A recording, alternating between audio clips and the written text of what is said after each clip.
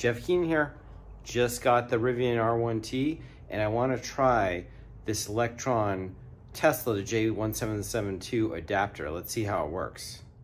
So I have a V3 Tesla wall connector. When I commissioned it, I said any vehicle can charge. Make sure that yours is set the same or this won't work. Okay, so I inserted the adapter into the Tesla handle, as it says in the instructions, waited about a minute, then plugged it in. The truck went red initially, but then it turned white, and then I heard the Tesla charger clunk, and it started charging as normal with the green around the charger and on the front of the truck. So, seems to be working good.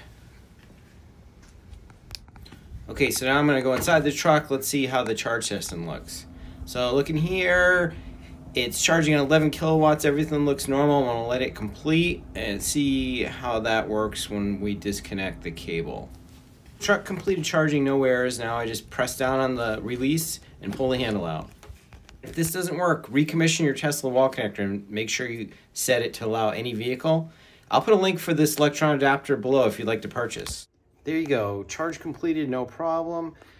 I highly recommend this adapter. It's working well. You know, I was thinking about getting the teslatap mini, but this is way less expensive and pretty much the same size, same features. I mean, the teslatap mini is straight, so maybe a little easier to use, but for the price, I think this is great for most people.